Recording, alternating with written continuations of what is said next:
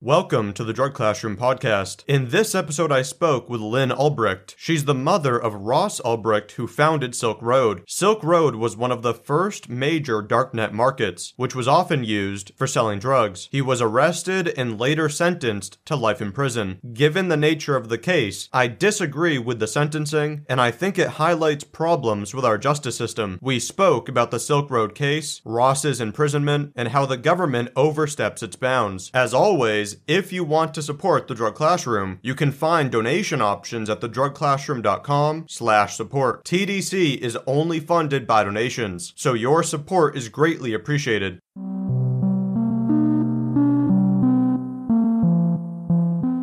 I'm here with Lyn Ulbricht. Lyn, welcome to the podcast. Oh, thank you. Happy to be here. I've followed the case of your son, Ross, for now at least 3-4 years, and it's always been hard to believe that even under significant public scrutiny and a lot of media coverage that somebody was essentially, for running a website, sentenced to life in prison. And we're mainly going to talk about the case and the implications, but can you give some background idea of what Ross, who he is, the background prior to Silk Road? Because a lot of people just think of him as the creator of a drug market, and it's pretty clear he was a bit more than that, and is a bit more than that. Well, yeah, the judge would not allow anything except drugs to be mentioned as far as what was sold on the site.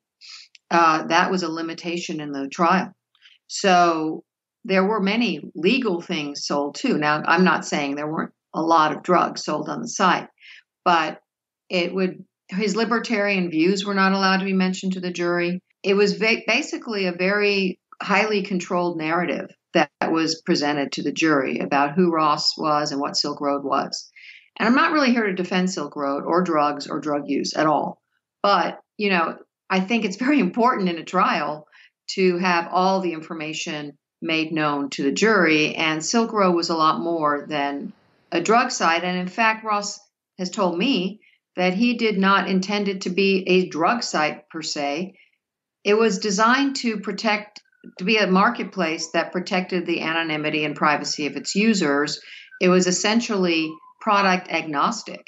It was there were restrictions that created victims that were not voluntary, such as child pornography was not permitted.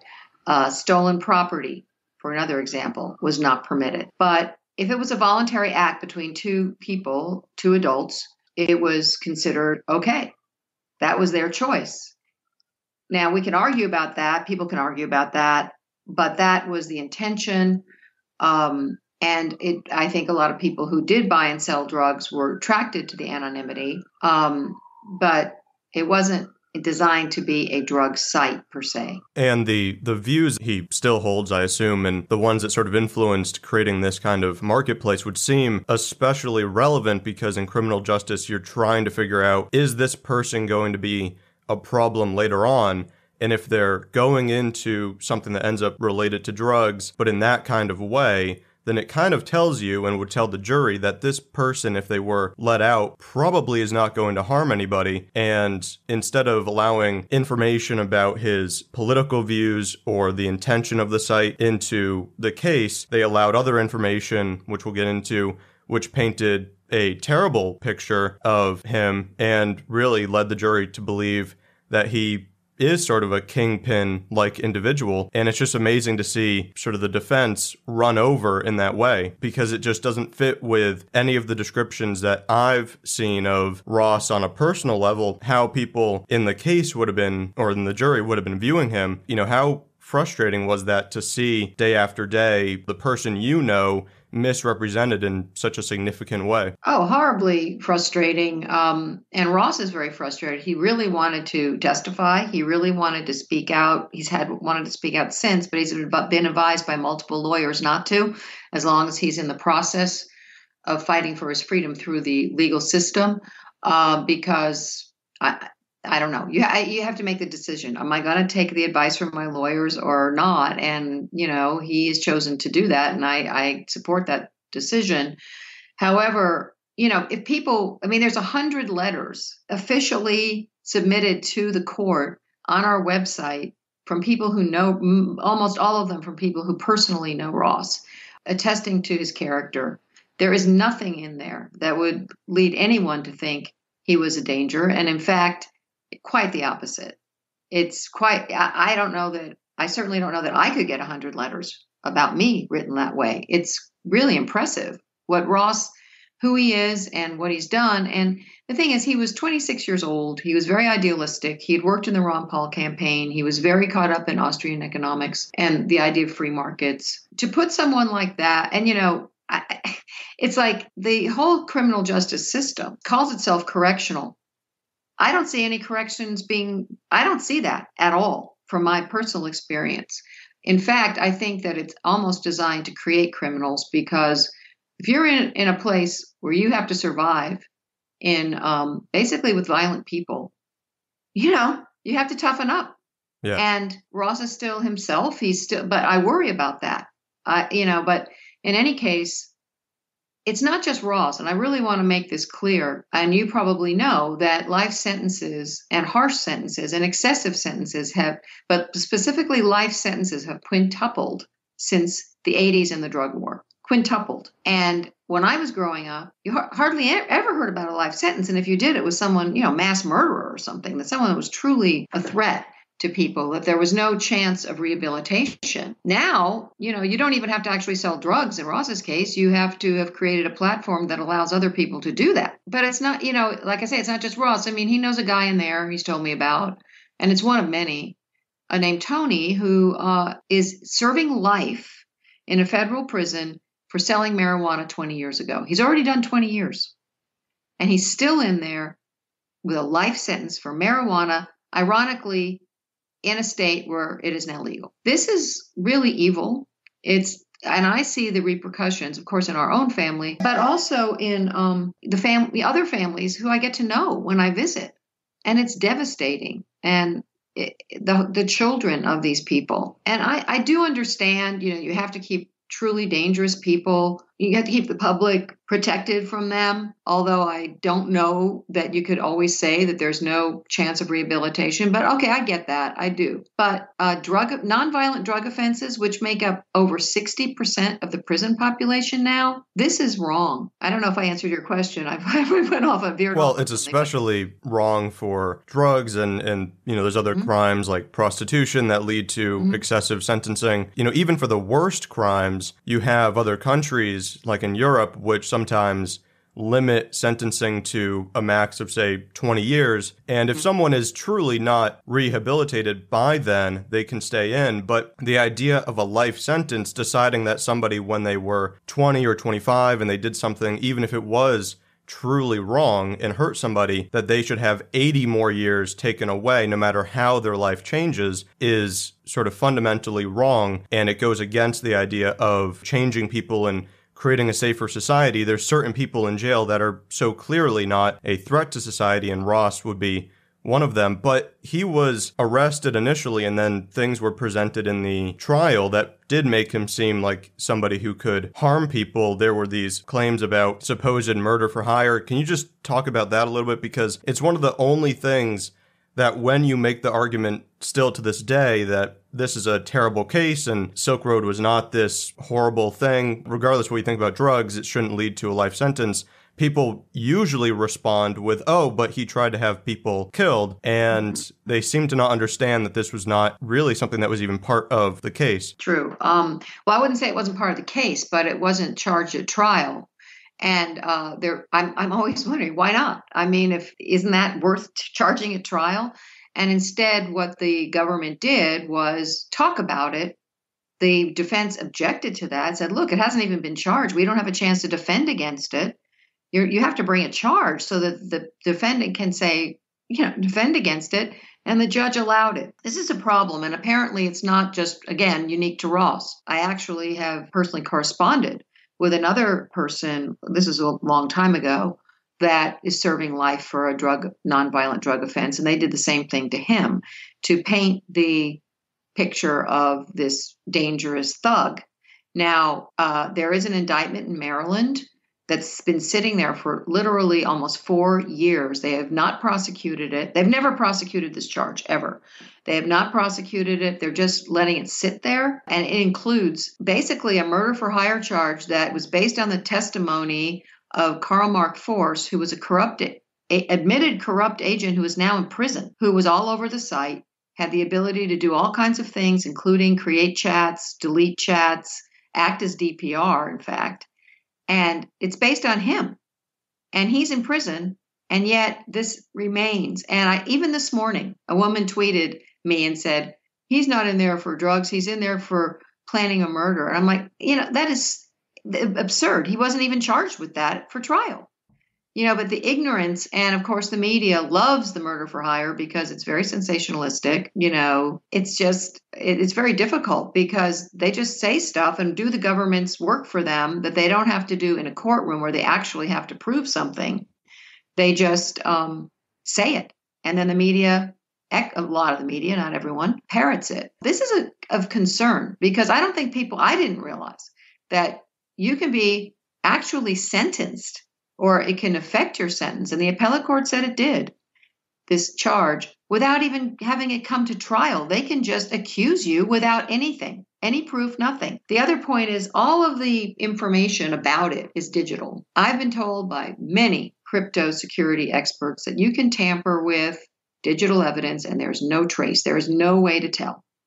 And actually, after Ross was arrested, another Dread Pirate Roberts signed in to the Silk Road Forum using that account, which makes you wonder who was that. So there's no way to say it was Ross who said any of these things. And there's evidence of tampering in the evidence. A big portion was deleted, and it looks like it was another corrupt agent. And that, who knows what else is there if we knew all the truth. So I know it's a tough PR battle. It really is. And even one publication called it a murder mystery. No one was murdered. They act like Ross actually killed someone. And another point is that even if it's true, which it's not, and Ross says it's not, and I believe it's not, and there's no proof of it and all of that, murder for hire when there's no victim and there's no murder is 10 years. So it still doesn't. How can it possibly justify a double life sentence plus 40 years? It's, no one died. And I don't believe that Ross was involved in it at all. He told me he's not. He said he was shocked when he saw it. Doesn't know how it happened, but it's very easy to manipulate digital evidence. It's easy to put things on laptops, take them off, tamper with them. In fact, a crypto person told me it was child's play. So, and it would be the perfect thing to corrupt the jury's view of him. I mean, if you could throw in just one extra piece of evidence to really paint his character in a negative light, that would be the thing. It was no longer drugs or philosophy or an open marketplace. It was he tried to have people killed. And even in otherwise respectable media sources, I've seen people try to paint him in a way that suggests he was some digital kingpin and over time became power hungry, and he was just like any other mob boss or something going around trying to get rid of his enemies. And it becomes this sensationalist story, and it's frustrating in the media, and then it's life-changing when the jury believes that. So setting aside those things, what was he actually... He got this life sentence for what? What were the actual charges he ended up having? Yeah, and they're listed in technical language on our website. I just want to say something about the otherwise respectable media, which that could be debated. But I actually said to one of them, I said, so do you really think Ross is dangerous? I mean, would you be afraid to go into a room alone with Ross? And he goes, no, I'd love to. Could you set up that interview?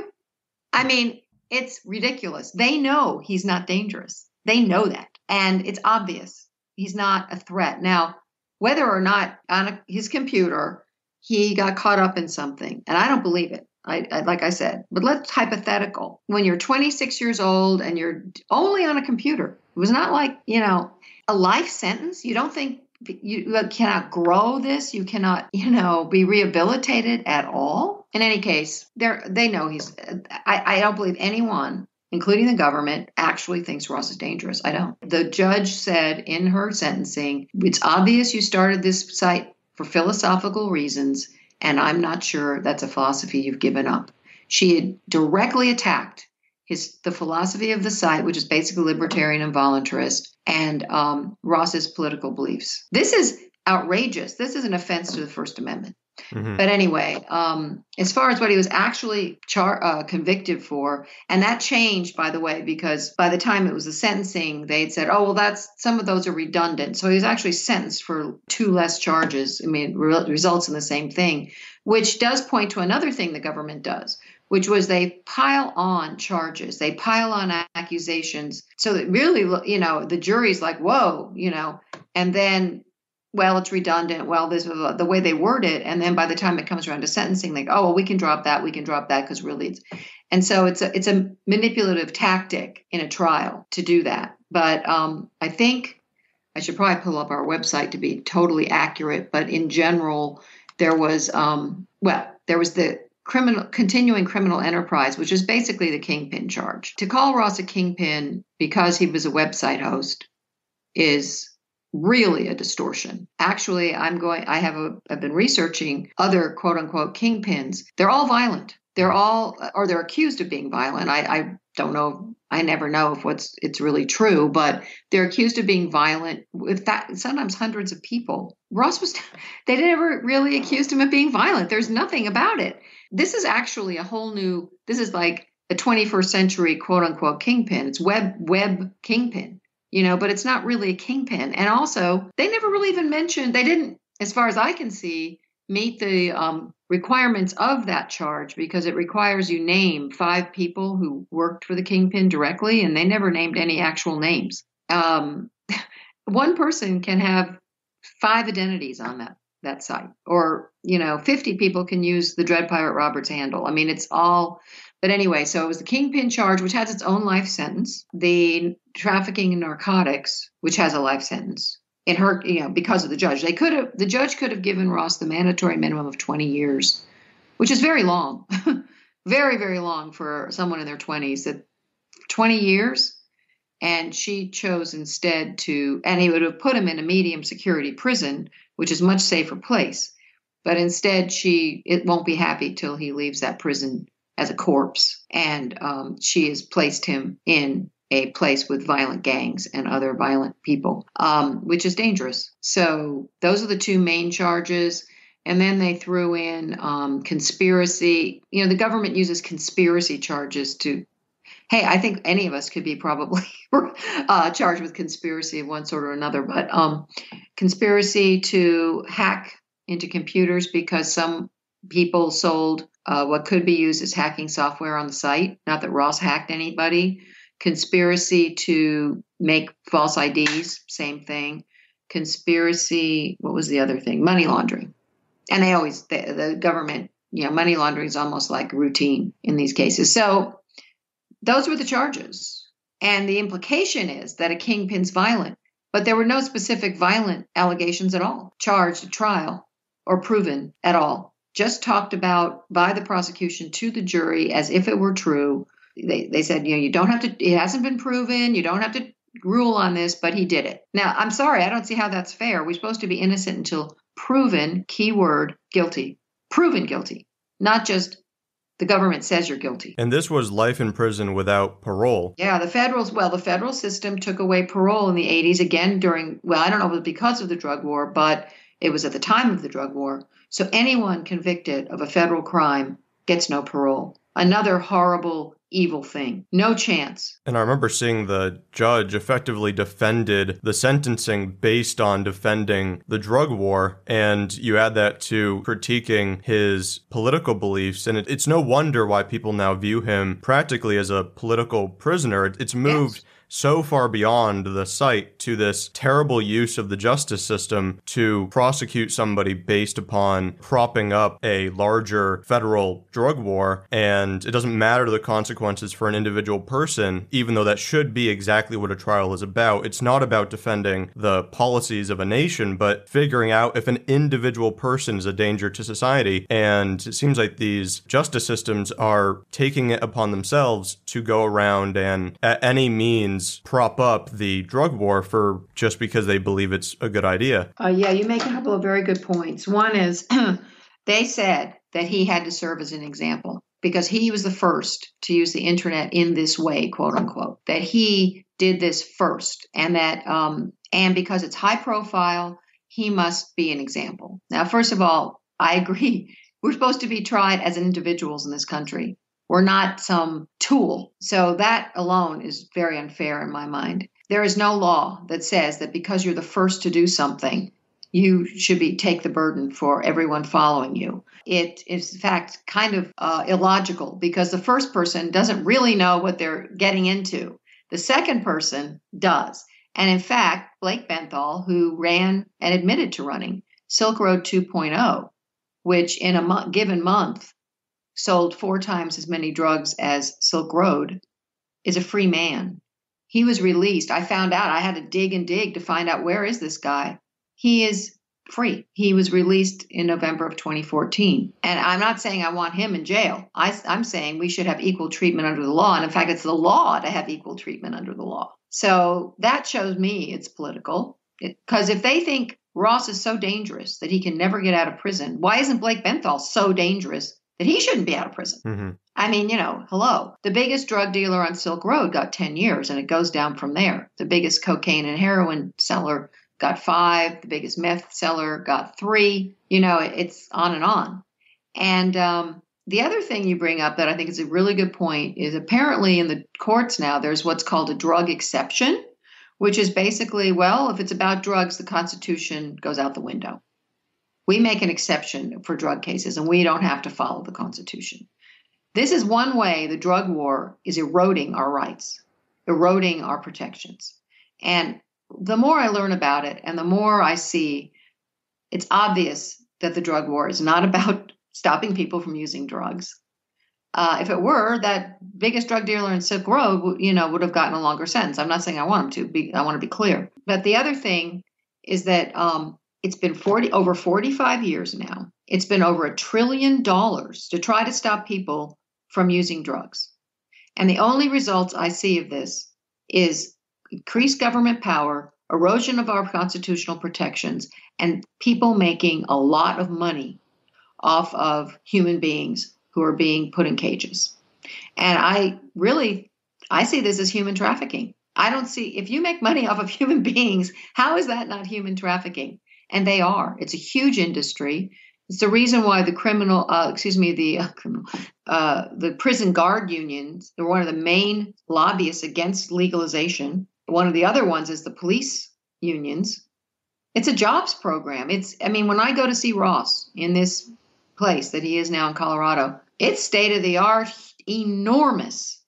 I can't even imagine how many multiple millions of dollars have gone into building it, to running it, to maintaining it. It's a huge enterprise that many towns all around there depend upon. It's entrenched as an industry, and the product, the inventory, is human beings. It's also a terrible system because it's really just a money-making machine in the sense that they don't have to, create a better product that makes society safer. It's really just a matter of setting up some businesses to, either enforce the laws or keep the prisons secure or building the prisons. And then you can modulate the amount of money being made just based upon enforcement of policy. And when you have an entire industry based around how much you're enforcing policies, of course you're going to have massive opposition to a more just liberal system. Yeah, so the money angle is pretty significant. Even if Silk Road was just about selling drugs and there was no other angle to it, it would still be a terrible case. But Silk Road, compared to even some other sites, was respectable in some ways because it had a more clear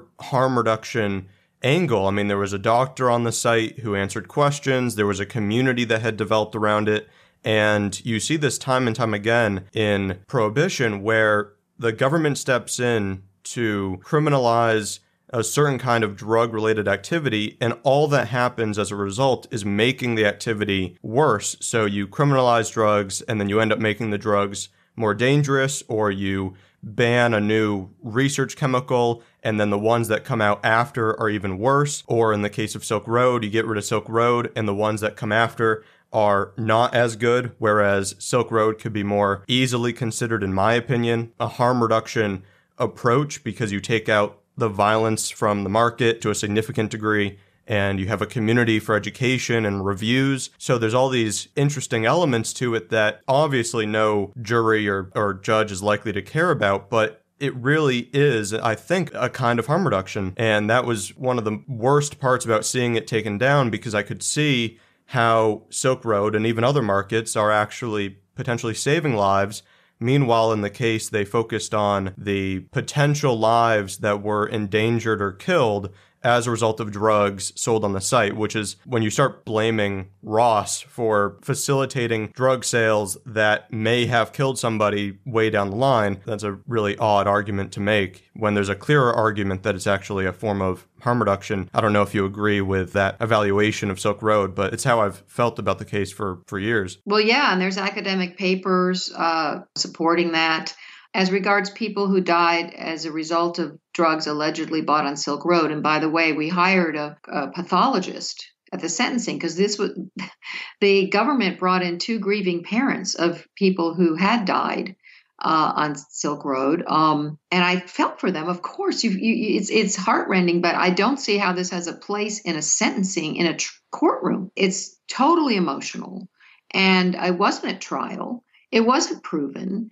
And actually, the pathologist said there's absolutely no way to prove that those drugs were from Silk Road, or that, even 2 of them died of drugs at all. And yet this was brushed aside by the judge. Look, at some point, we can go into alcohol and cigarettes and all the stuff. At some point, people make choices. It's not that I don't feel horrible for people who die of alcohol, or people who die. I mean, it's awful. But at the same time, it's like blaming the landlord of a liquor store if your kid goes and buys alcohol and then gets in a car wreck and kills someone or dies. It's really getting to be that the source of responsibility gets pretty distant. Now, again, I'm not defending it. I'm not going to defend Silk Road. I definitely see the people. I understand the people who think it was a bad thing, but there is the harm reduction argument too. So I think there's a debate that could be had, but to have the person who allegedly, I think the trial was a travesty, and Ross says he wasn't running the site for all the time they said, and there's a whole other angle to this, but in any case, he was convicted for, is really stretching it. Amazon is being sued, or was, by a mother of her daughter who bought cyanide on Amazon and used it to kill herself. She's also suing the vendor. And I don't see the law being applied equally here. Jeff Bezos certainly isn't being hauled into court for that death. Mm-hmm. In addition, the government had the server during the time when at least 2 of those people died that were brought up in sentencing, and they chose not to take down the site. They chose to keep it up and continue to allow people to exchange drugs. Are they responsible too? It really gets to be a pretty big stretch. And also, within drug charges is built in the fact that potentially someone will overdose on a drug bought. But every drug dealer is not given life for people dying, because it's already built in, and it's not life. The other point about Silk Road being different is that, as I mentioned, there were rules. Now, it was open. It was not closely regulated, but there were rules stated that if it wasn't a voluntary exchange, for instance, in child pornography. I read in the media, there was child pornography on there. I'm like, oh my God, even the government doesn't say that, but they just say it, and it's just, no, there wasn't, because of course that's not voluntary. And just one example, there were several things that were against the rules. So there was there was an ethical component that I don't believe is present in, I don't go on the dark net. I don't know what's up there. I just read about it and sometimes, and it doesn't sound like there's very many limitations at all. But people are going to do bad things, It's like, anyway, I would feel more strongly about them going after people who trafficked in children than people who traffic in drugs that are voluntary interaction. And in fact, the government recently dropped the Playpen case, which was child pornography, because they didn't want to reveal their methods. So they don't seem to mind that there's these child pornographers, allegedly child pornographers, out there preying on children. But, even by the FBI data, they've arrested more, or they have more people under arrest for marijuana use, possession, than all violent crimes combined. It's low-hanging fruit to arrest drug people and fill the prisons. It's not like they're protecting us. If that's true, which is an FBI statistic, I don't see how they're protecting us. The responsibility angle is clear, and it's unfortunate because so many people always view drug cases as everybody who is affected by drugs in a negative way, no matter how that harm came about. And it is terrible if somebody is hurt or killed because of drugs, but there is still responsibility. And if it's going to lie anywhere, it's not going to be on the side of somebody who sold the drug, in my opinion, unless it's something like, you sold heroin and it had fentanyl and then somebody died because of that. Well, that's an issue. That's misrepresentation. And then you're creating a way for people to die unknowingly. But if you're selling stuff and it actually is what you claim, then everything after that should be basically the responsibility of the person. And it definitely would not be the responsibility of a site owner. And as you point out, you have other sites like Amazon or Facebook or Craigslist that have all at some point facilitated criminal activity. And we're not going around blaming site owners for that. So to sort of draw this line and say the second that drugs become fairly significant on a site, that's when the site owner takes full responsibility. I mean, that is totally arbitrary. And this case ends up creating precedent for how to handle site owners in the future, which is quite concerning because the case was handled so terribly. And it's not a good precedent, I would think, to have in the legal system. You don't want site owners to be blamed for every piece of activity their users engage in. So that kind of manner of applying responsibility to the highest person on the chain for everything that takes place below them is disturbing. Absolutely. I mean, people have written about how it will put a chill on the internet because people are not going to want to be held criminally liable for what's on their site. And actually, in civil cases, they're not. If this were a civil case and Ross were being sued in a civil court, he would be totally exonerated because in the civil case, it's not considered valid to blame a site owner for what's on the site. But since it's a criminal case, it's a different standard. And yeah, you make a really good point. And it isn't just, I mentioned Amazon, but Facebook Live has had murders on there. And Google has facilitated jihadi terrorist activity. And you can go on and on. Craigslist, of course, is known for people, being murdered meeting through Craigslist. I mean, and drugs being dealt and all kinds of things. So it's like, it's very arbitrary. And even within the Silk Road case itself, it's hugely arbitrary. And, so that makes me think it's political. So. And the appeal this year, I believe, was lost. And when I was reading through the information about it, there was this interesting angle that the court took where they were saying, it's possible we will one day regard these policies as tragic mistakes and adopt less punitive policies. But in the meantime, we're just going to enforce them as strongly as possible. I mean, to read that and to say, that means these people believe this person was engaging in an activity that in 5 or 10 years may not even be illegal anymore because it already is appearing quite immoral to have these policies be in place. But for now, it's fine to ruin as many individual lives for their entire lives as we can because, hey, that's the policy and we have to stick to it. That's a very concerning angle to take. Yeah, I agree. I was like, okay. So slavery, it was okay until it wasn't legal. And then it's like, where is the, I don't know if the appellate court had the power to do this because they said it was within the judge's discretion to give him life. Well, there shouldn't be allowed to have life sentences for first-time offenders, especially nonviolent. I don't think. And, I've talked to Ross about this, and he said, yeah, it's kind of old-fashioned to continue to put people basically in dungeons. I mean, they're nicer than a dungeon, I guess, but it's still a cage. It's old-fashioned. It's kind of like we're in the 21st century. Can't we do something a little more effective and creative? And for instance, for nonviolent people, why not put an ankle bracelet on them? Let them go out and make restitution to people.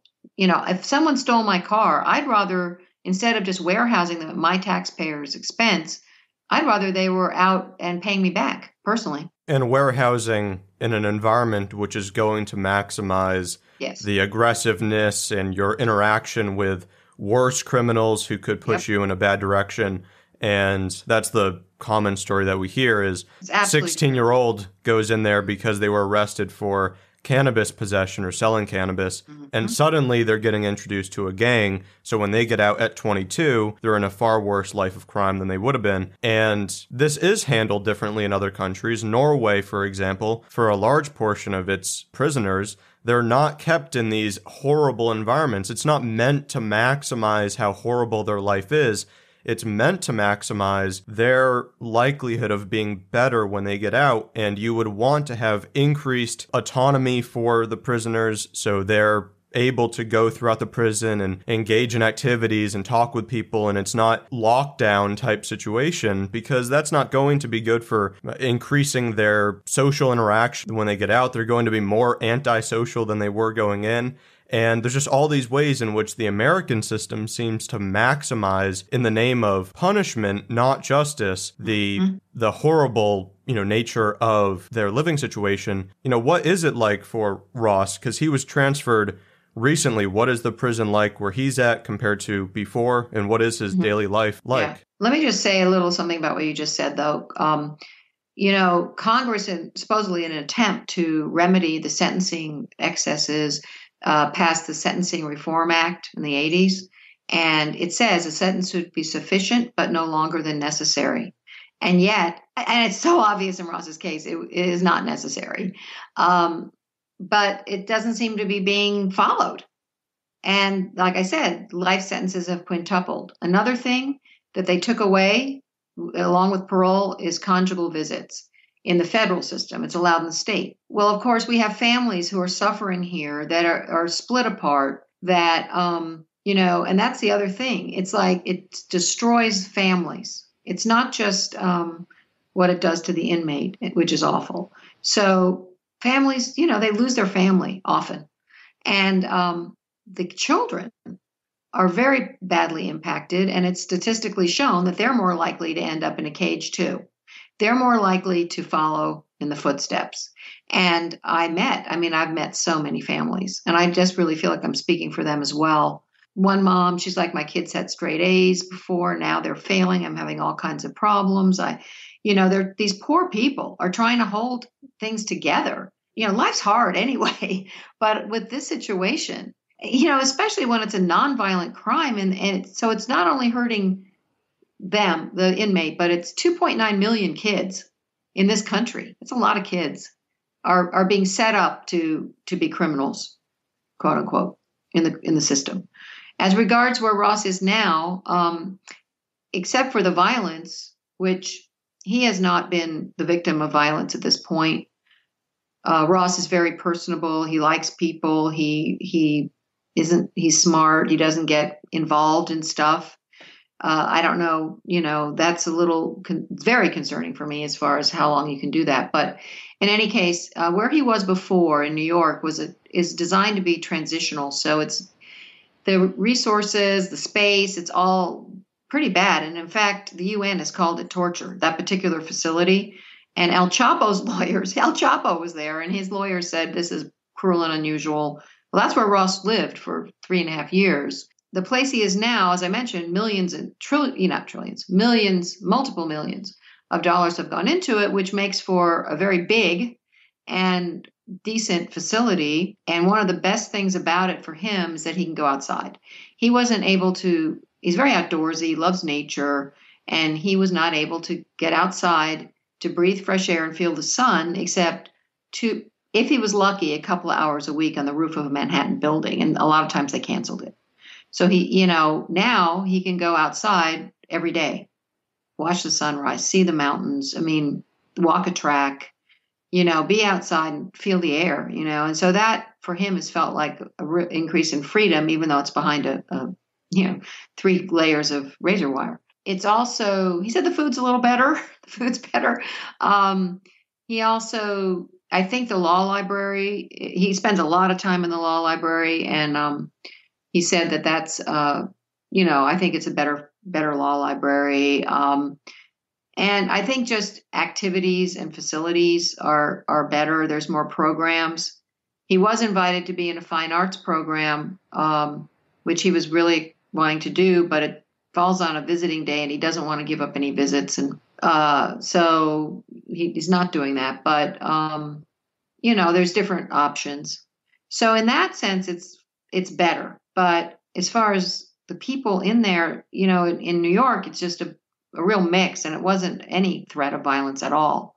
In this place, that's just where they put there, except for the supermax, which is like the, most, dangerous people, and those people are kept in solitary all the time, pretty much. I think they get to see a guard 1 hour a day, and otherwise they're in solitary. I mean, it's extreme. He's not there, but the next level down where they put their most dangerous people. And I've talked to families, wives, and saying their husband was stabbed. They were kicked in the head so badly they had to be brought to the hospital for concussions. I mean, it's pretty brutal in there. And Ross is, he's just a peaceful guy. He has not been prepared for this kind of thing. I think he's hanging in there, but it's not where he should be. And I don't know if I mentioned, I didn't, that they have a designation score system in the prisons where, based on your past activities and actions, they rate you as where you should go. And Ross rates so low that he would be put, even with the charges that add points, he would go into a low security. He's 1 point up from a camp, which has no fence. But because of the sentence that the judge gave him, he's automatically put in a maximum security prison. So, she has condemned him not only to life, but life in a dangerous place. It's pretty upsetting to see all opinion and discretion taken away from the system so that just the decisions of one or two people along the way can basically determine how an entire life is now going to be spent. And, you would think even if there was no way for him to get out, there would be some kind of system where his living standards could improve, petition for that based upon his conduct in there and then his life before. And all of those things would tell you that Ross should not be in there, and there's no reason to increase the chance that he's going to be. If something ever happened, whether it's to him or to somebody else, you have people who are going in and they're only going to be there for 10 years or 20 years or life, but then it turns into a case of torture or worse because you're intentionally putting them in a case where they could be harmed. I mean, that should never be the way that a prison is set up. And the only reason we seem to get there is because these people, no matter their crimes, just the fact that they're in prison means that they're basically less than human. The normal standards of living just don't apply. And it's really sad to see that that judge could basically condemn him to this being his life. And because the appeal was lost, where do things stand now? Is there any step forward to try and change anything, to get him out, to reduce the sentence, to anything? Yeah, well, in the system, the next step is to petition the Supreme Court. They take about 1% of the petitions, and so Ross is preparing to do that. In the Supreme Court, you don't go back and talk about your trial and all that. It has to be issues that affect everyone, and there's plenty of them in this. So that's what we are now. That's our hope. And hope gets slimmer, but there's still hope. The other thing is, as far as changing where he is, even his counselor there said, you need to be in a medium security. You shouldn't be in here. I mean, it's obvious when you meet him. When he came, they go, "What are you doing in here?" And then they go, "Oh, the sentence. That's why." They know he doesn't belong there, but they can't. They don't have the power to change that. The Bureau of Prisons can, but they haven't. He was told by his case manager that in 7 years he can maybe get changed. Now, I'm not willing to accept that. I'm hoping that we can make that happen sooner so that he can have at least a better life and not be under threat. But it's a very slow-moving bureaucracy. So, I'll be working on that as well. It's just on all different fronts. We're not giving up at all. So I can't, I can't, live my life and know that I can't desert him. I can't do that. So, and I really, some people have written to me on the internet, oh, you're so selfish. You only care about Ross and you don't care about, I try every time I speak publicly, every time that to bring up, and I did today, the other people. This is not just about Ross. This is a human rights crisis and a national disgrace, what's going on. And it's not just about Ross at all. And when I get him out, when we finally Ross is released, I would continue to, as long as people want to hear what I have to say, talk about it, because it's a serious situation. And I see our rights being eroded through the use of the drug war, and it's alarming. So it's not just about Ross. How have his political views or just views on really anything changed as a result of being in there? I mean, it sounds like he's basically the same person, and hopefully it remains that way, but have things changed with his way of thinking about stuff, not necessarily believing that what he did do was right, but his general philosophy and everything, is that basically the same? Well, the short answer I'd say is yes, that Ross has always been someone who believes in freedom, and that has not changed. And I do too. And so did our founding fathers, and so do a lot of people. I would say, though, that he and I both and our family have matured in the sense of seeing what the reality of losing our freedoms is. I wasn't a big fan of government before, but I was shocked at how Ross was investigated, tried, sentenced. I have been shocked. I mean, even now I hear things unrelated to his case, but some kind of government abuse or corruption, and I'm still slightly shocked.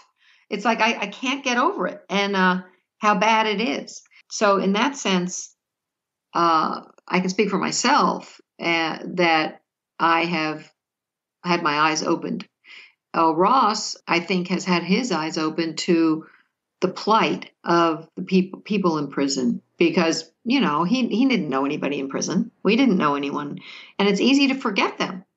It's easy not to think about it. They're locked away. They're shut off. And he has seen and talked to so many people who've had such injustices done to them that, that has certainly impacted him. And of course, just by getting older, he's more mature. He's had to deal with things he never would have dealt with, that none of us deal with unless we're put in a situation. And, I would say that has matured him. I can certainly say that, they say he's a bad candidate for recidivism, that he's likely to reoffend. That's absurd. He's not that stupid. He's like, he's paid a price. He's learned a lesson. And the appellate court went on about that. And I'm like, what? And making that assumption based on nothing, as far as I could tell. And I can tell you that's not true.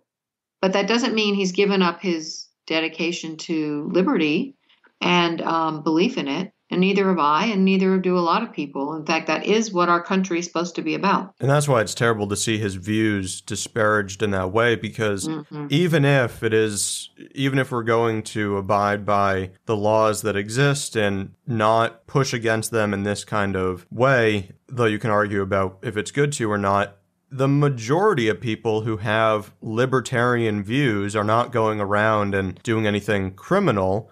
And they just hold those views from a philosophical perspective, and they don't implement them in a way that is actually going against the law. And yet his views were taken to, it seems, sort of suggest that, oh, this will continue to be an issue. He's going to continue to, he's going to run more drug markets, which is just, it's silly. But a lot of people do seem to have that perspective of the freedom libertarian community, as though they're just standing up for ways to be criminals. And it's not about philosophy. And it's sad to see that kind of disparaging of beliefs. Well, yeah, think of the absurdity that if he'd gotten the mandatory minimum of 20 years, that in 20 years, not having been on the internet, in 20 years, he would come out of there and, I'm going to start another Silk Road. That was cool. Give me a break. It's absurd. That's the only thing and they're saying he's going to do it again. And in addition, as far as libertarians being viewed that way, there's in any kind of group, there's going to be people who are kind of wild and out there that are, but you could throw Thomas Jefferson in there. I mean, what? It's like really the libertarian philosophy, if you actually read it, is right in line with our founders. So actually, often the entity that is breaking the law is the government itself. So, yeah, but I know and the media doesn't help in a lot of cases, not all media, of course. But I believe that a lot of the media get their talking points from the government. They want access to the government, and they do the government's bidding. I've come to that conclusion based on, my own experience. I've also had the media totally misquote me, take two different video segments and put them together to make a quote that said something totally different. And that was the Wall Street Journal. So it's not just, it's respectable media. I've seen them distort, sensationalize.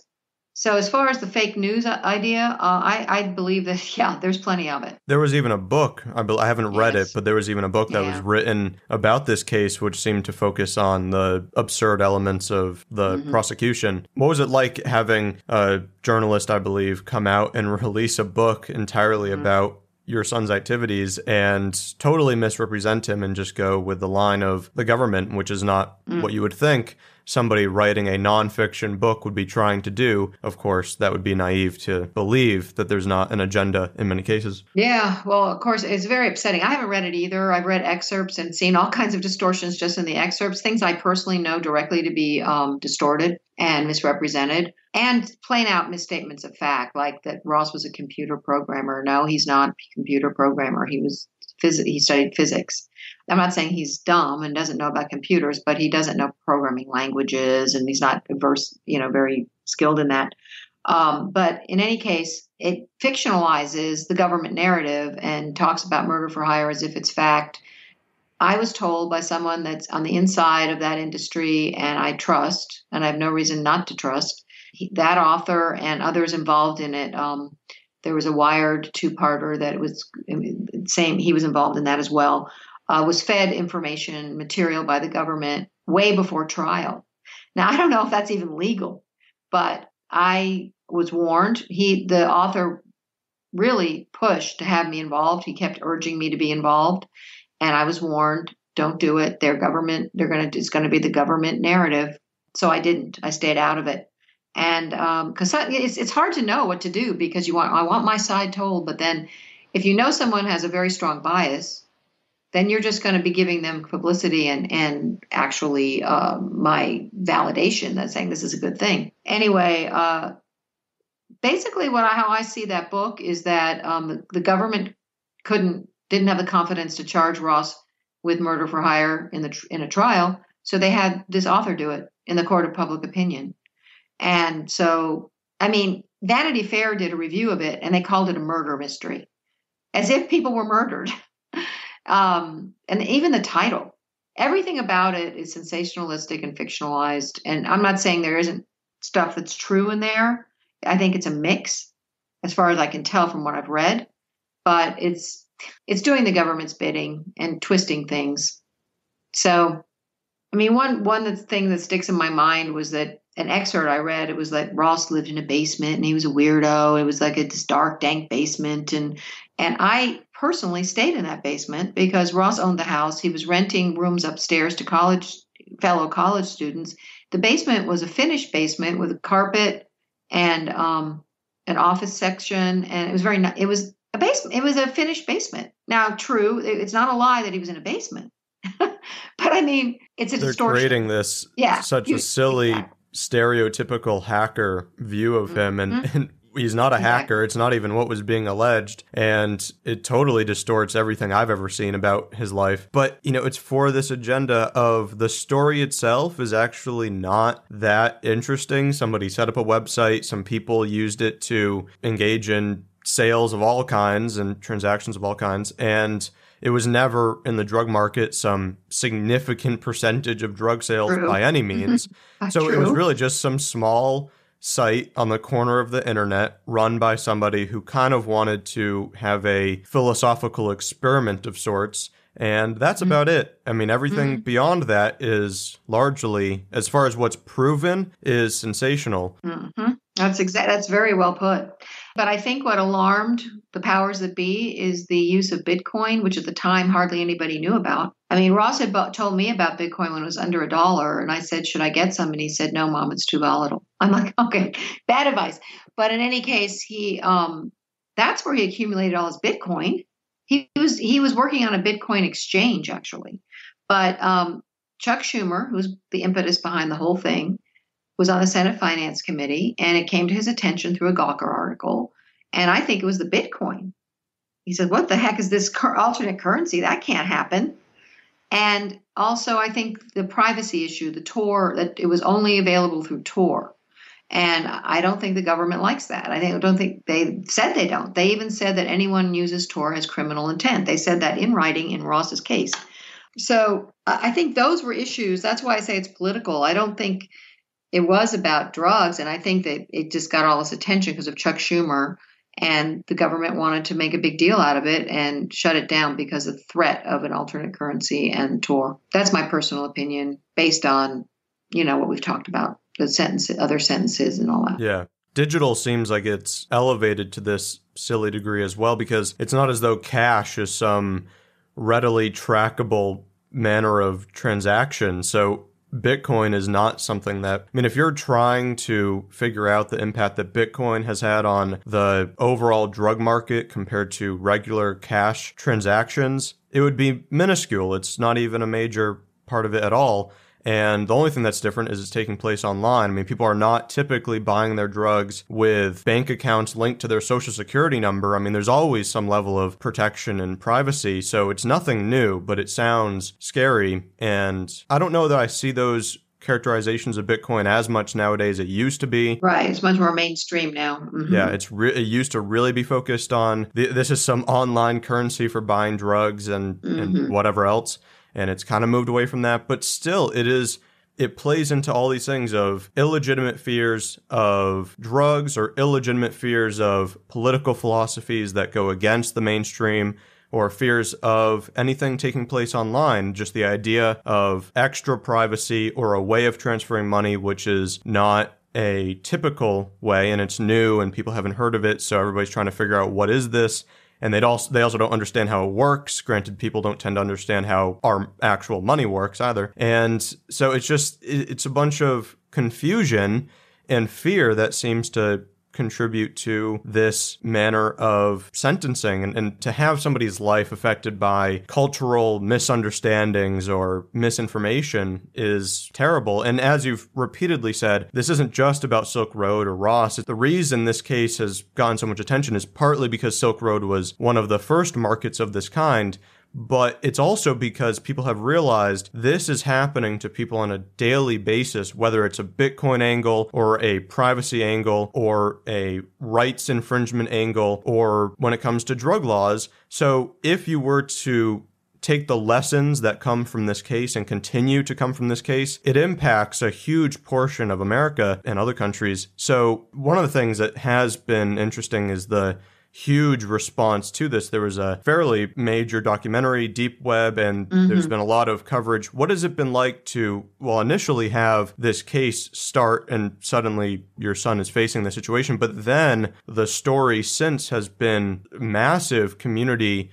support from so many angles. I mean, drug policy reform, Bitcoin, privacy. What's it been like to have that kind of support? Okay. And once again, I want to answer a couple of things you said, because you're making very good points. As regards cash, I don't think the government wants us to use cash either. I think there's definitely a pressure to a war on cash, and that's a whole thing, because I think that the government wants to track us as much as possible, and so just to say that. But of course, cash is a bit more established than Bitcoin. But I think in general, at least, and certainly initially, it was an alarming, set off alarms. I do want to also talk about Drug Policy Alliance. You probably know, is having a international conference in Atlanta next week, where I will be speaking. and on a panel doing great work for against the drug war. And I really want to make the point, and I have made it. You don't have to be for drugs to be against the drug war. This is not about drugs. The drug war is not about drugs. Just like Ross's case isn't about drugs. It's just an excuse. I think people really, need to realize that. As far as what has this been like, it's been like a surreal nightmare that I can't wake up from, frankly. But I do see it also, honestly, if it weren't for Ross being in prison, which is a constant, I always have a reservoir of grief about, to be honest. It's very tough, and it does wear away at me. It's been a very significant and interesting part of my life. I've been kind of thrust into this spotlight to be able to speak out about things I've seen. Without this situation, nobody would have cared what I had to say. And I do see it almost as an obligation, not only to the people in prison that I've met, but also in general to people to wake up and see past the sensationalism at what's really happening in our country. Because I really think we're at a crossroads in history, especially with the onset of the digital age. The government has so much more power to surveil and intrude in our lives now because of technology. And the courts are not keeping up with it. And our Fourth Amendment protections and many other constitutional protections are being shredded. And that is going to cause us to lose our freedom. So I kind of see this now as a bigger effort and a bigger cause than just Ross. But of course, I always have Ross in my mind. And it's been challenging, but it's been a real privilege too, and an opportunity. Sometimes I wake up in the morning and I'm like, is this real? Or if I just had the weirdest, longest dream of my life? But, really, it's just, you can't make it up. And when you say that it's not that interesting a story, what the really interesting story is what really happened. We only know a tip of the iceberg when it comes to the corruption in this case. We do know that tip that were definitely corrupt agents all over the site, but there's a whole lot more. They've sealed a lot of that information. Some of it's just simply undisclosed, unencrypted, and there's all kinds of other things going on that we don't even know that I'm sure would be a much more interesting story, and that is basically ignored by most media. And certainly the government's not interested in calling attention to it. May very well be the story of not just corruption in this case, but corruption in darknet markets in general that haven't gone away.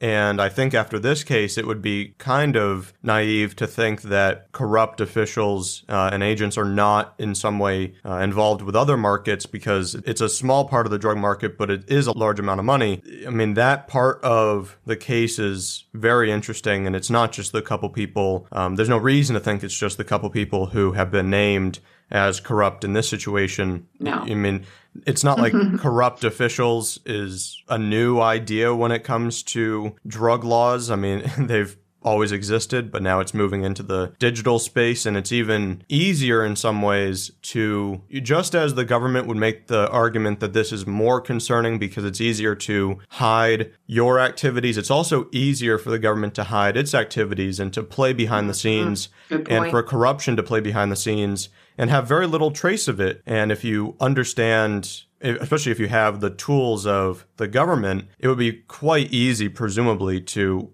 have some influence on these sites and to potentially steal money, or who knows, when some of these markets have suddenly shut down and taken money with them, exactly who was responsible for those. And it's all speculation, but it is something that people should be more focused on, is what is happening in this space of the internet and how much does it have to do with the government? And this case, again, is a very good example of that. You also make a good point about people don't need to be pro-drug in order to view this as an abuse of the legal system. For centuries, people have understood that there can be a difference between your personal beliefs about morality and what you want to put under the government's control. And you don't have to always implement your beliefs in the form of laws. And that's one of the biggest issues that seems to exist nowadays, is that anything people view as, I would not do that, I wouldn't want my family to do that, so it must be outlawed. That doesn't have to exist, even if you're a very religious person or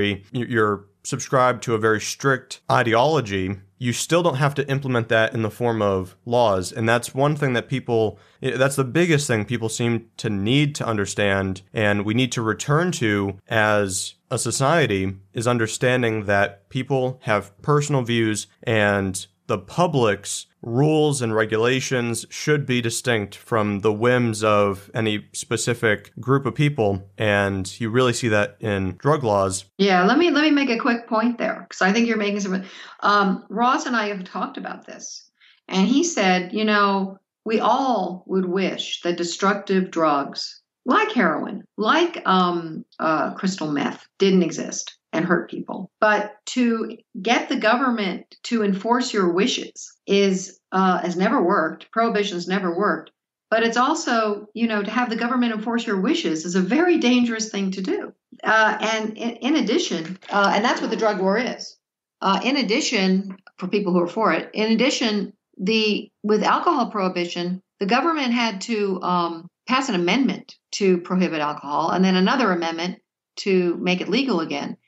They haven't bothered to do that with drugs. They've just given themselves the authority to do this and to go after people. And it's not in the Constitution. It's not it's a self-given authority, which is concerning.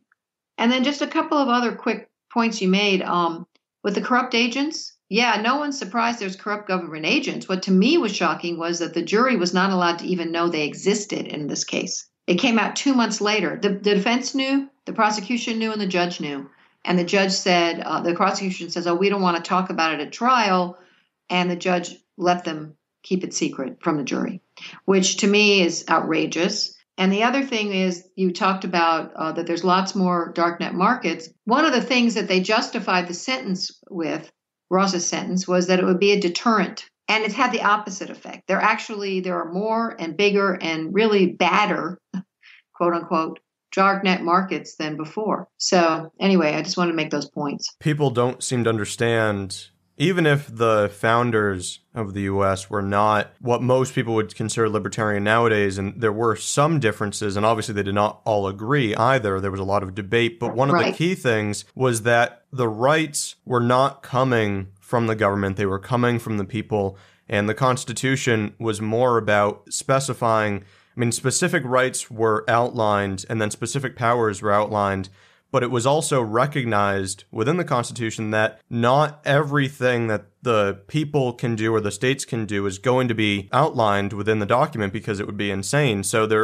it's sort of presumed that other forms of freedom are the people's, and therefore, if you're going to infringe upon a specific freedom, you should have an amendment to the Constitution in order to justify that, and that hasn't happened. And I think one of the arguments is that it's an abuse of the Commerce Clause to have a federal drug war, and that may be the case. I don't know enough about it, but it wouldn't be the first time that there is talk about abuses of the Commerce Clause. Yeah, that's a very handy little clause. Mm-hmm. And that's something that people, again, just don't really think about. People don't tend to, in general conversation, think about, prohibition did exist before, and wait, that didn't work, so obviously this is nothing new. But also... And it created criminals like cartels now. It created the mafia. Same thing. It always does, because of the money. Once it's illegal, the price goes up, and nefarious elements get involved. And there's definitely not a deterrent. You're just creating a market that's filled with money. An attractive market. Yes, exactly. And look, they can't even keep drugs out of the prison, and they think they're going to have a drug war to the general population that's going to work. Prisons are full of drugs. It's a joke. You said that you were not especially pro-government, probably somewhat skeptical of government action before this case, but how has, your perception of the drug war or privacy or anything changed as a result of this firsthand interaction with the abuse of government? It hasn't really changed how I see it, because I'd like to look, I know a lot of people don't approve of the Constitution that are in the, libertarian space, but if we went back to that, we'd be in really good shape. It's like we'd have a lot more of our freedom. I think the average person like me can feel the government encroaching more and more. And I was concerned before. So it hasn't really changed that basic concern. It's just brought home to me how real it is. So, it's just made it more real. There's, once you see it, you can't go back and go, oh, everything's fine. The government's going to keep me safe, and and it's so convenient. Let me give it my privacy. I'll just do this, and it's okay because then I'm safer, and not see what's really behind it. And I hope people are seeing it. I fear that a lot of them don't, and it's not fun to think about. I don't like to think about it. I mean, but if we don't pay attention, it's happened not that long ago in history, and actually now, that we will lose our freedom. And then it's very hard to get it back. It may be too late. It may not. I hope not. But I do think we're at a tipping point, and especially with the digital age, like I was saying before, I think we have a choice. Are we going to go down if we're at a crossroads, are we going to take the path to more innovation, more liberty, more freedom, and personal responsibility, or are we going to take the path to more government intrusion, control, and, which are we going to do? Because we're really kind of at this kind of crossroads here.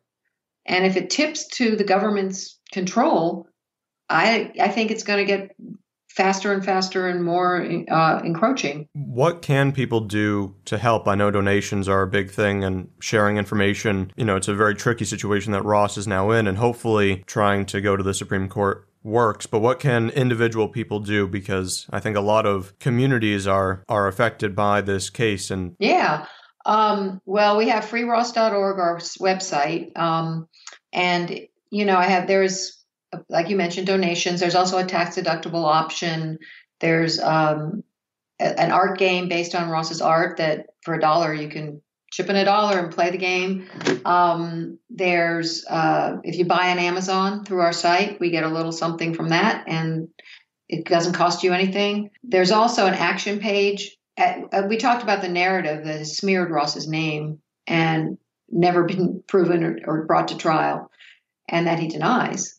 And, spreading the narrative, helping in comments on articles, just retweeting me, sharing our Facebook page. We have a Free Ross community page, liking it or whatever you do. I don't know, Facebook, like the page. And share posts, that kind of thing. Really, social media has of course, a huge reach. There's a volunteer option that if you have skills, connections.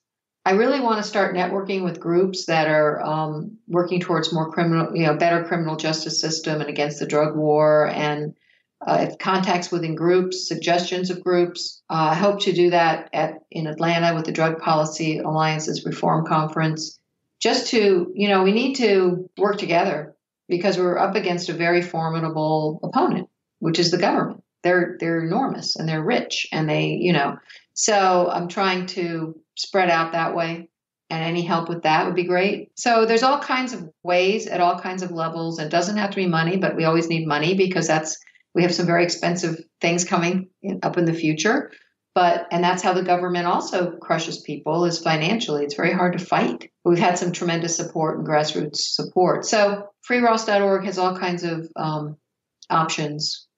And you can always contact me through it by email, or I have Twitter, and there is a way to write to Ross there on the contact page. So just knowing that there's people out there like you that see the big picture and understand the implications means a lot. So any of that would be helpful. Great. Well, I will link to the social media and the website. And thank you for coming on. Oh, yeah. My pleasure. It was great. And I wish you and Ross the best. Thanks a lot, Seth. Yeah, it was really good.